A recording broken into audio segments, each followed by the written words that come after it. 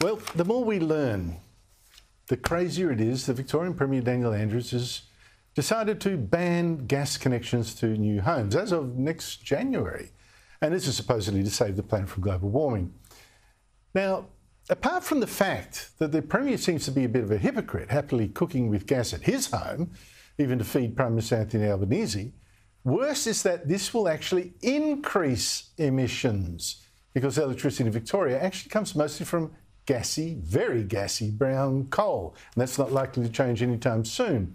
And Victorians being asked to move more to electricity gets even nuttier when you consider that Victoria is actually running short of electricity. In fact, very short by 2026. That's the warning from Australia's energy market operator.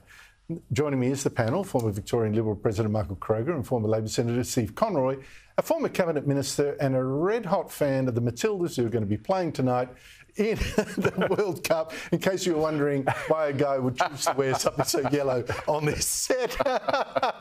To rest my eyes, I'm going to move first to Steve Conroy. Looks a bit like a homeless man. I know, I was wondering if there's a traffic light next to you. About this gas ban. So Victoria's about the state that's running shortest of electricity, so, and it's got high prices, and in fact, it's got this brown coal, so it actually increase emissions. Can you explain to me the point of this pointless ban?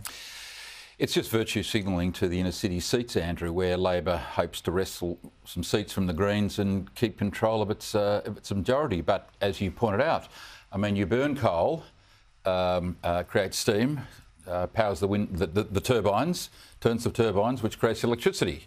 And given the fact that we're going to have to increase the use of electricity in Victoria, it means more brown coals are going to have to be burnt.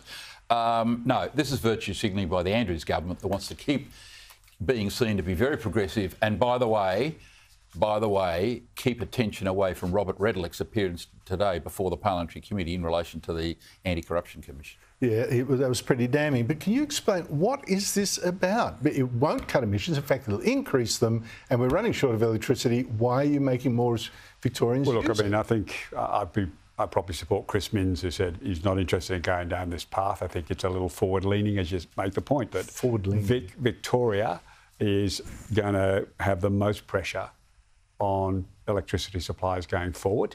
And I would have preferred the Chris Minns and federal approach. Gas is part of the transition, and to take gas appliances out this early is a little counterproductive, I think the point you've made. But I just think it puts an increased pressure at a time when we need to have a phased-in approach rather than just a hard bang.